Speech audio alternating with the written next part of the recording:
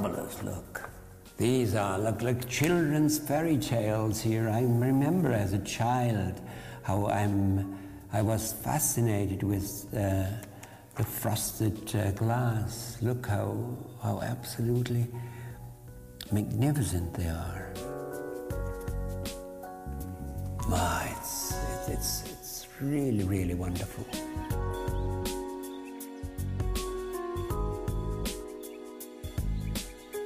We thought there could be nothing better than asking Swarovski to design a superb Christmas decoration for us, and they come up with this concept of a snowflake, which is 25 foot in the air, weighs the same as a Bentley, and is just the most spectacular, most exclusive and expensive Christmas decoration that there is to be seen in London.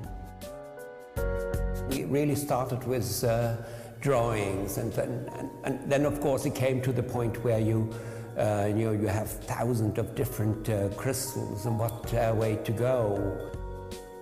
We had to communicate how the surface is covered, and then the person who's putting them by hand is deciding, do I put two short ones here, do I put a long one here?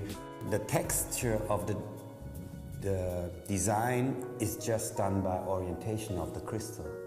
We have what is marked red here, tiny wires that carry the crystals, and on these wires the crystals are from a distance in order, but when you go closer you see they are mixed, so it's irregular.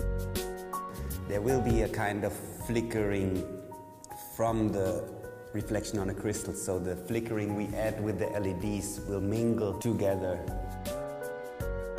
We had to get the core fixed in between the houses, and this is done by 8 wires that go to 8 points. 4 go to Harvey Nichols, 4 go to the Mandarin Oriental.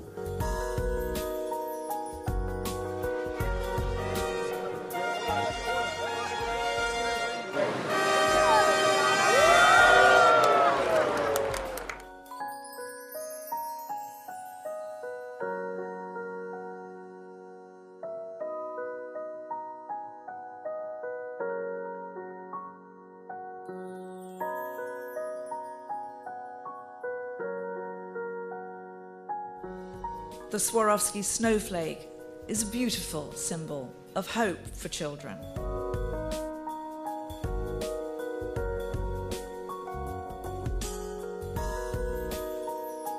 So we're thrilled that Swarovski took the initiative and was able to create this for us, and also in conjunction with UNICEF, the charity. For us, the crystals do the work. The crystal give the fascination. Crystals are light, and Swarovski has a quality which gives the light very brilliant. Their cut is really, without flattering, is the best in the world.